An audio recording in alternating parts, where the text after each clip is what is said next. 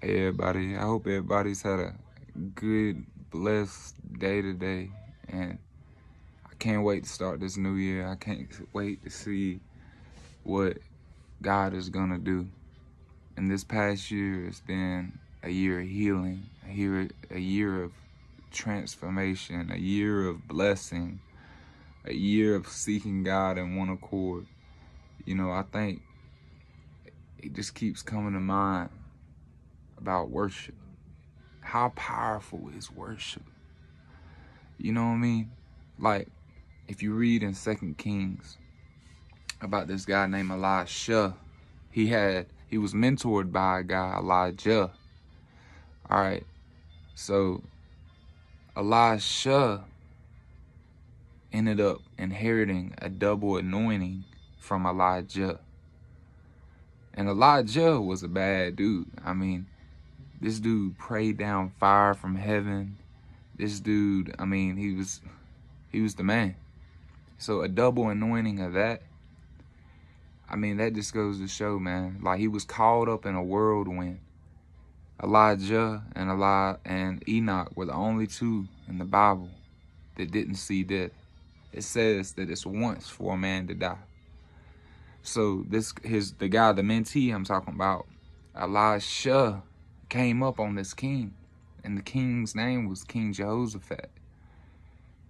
And King Jehoshaphat wanted Elisha to prophesy for him because he was a prophet.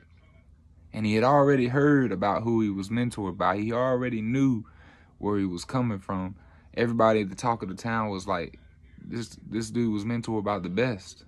You know what I mean? He knew that he was a man of God, a true man of God. And kings and stuff back then wanted prophets to prophesy for them. It was important that they had a circle of prophets, that they wanted men of God to direct them.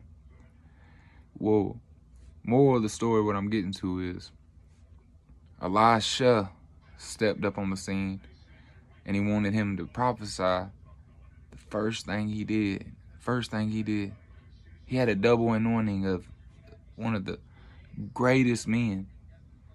Well, he said, bring me a harpist. Bring me a harpist. You want him to administer a gift and prophesy. And he tells him, bring me a harpist so I can worship. You know what I mean? Just think of that for a second. Pause and really think of that for a second. Like, this dude's bad to the bone. Like, he got made fun of by these guys, and she-bears came and mangled him. You know what I mean? He had favor on this man. But before he could prophesy for the king, he needed a harpist. If he needed a harpist, how much more do I need how much more do you need a harpist? How much more do we need worship to administer whatever gift we have?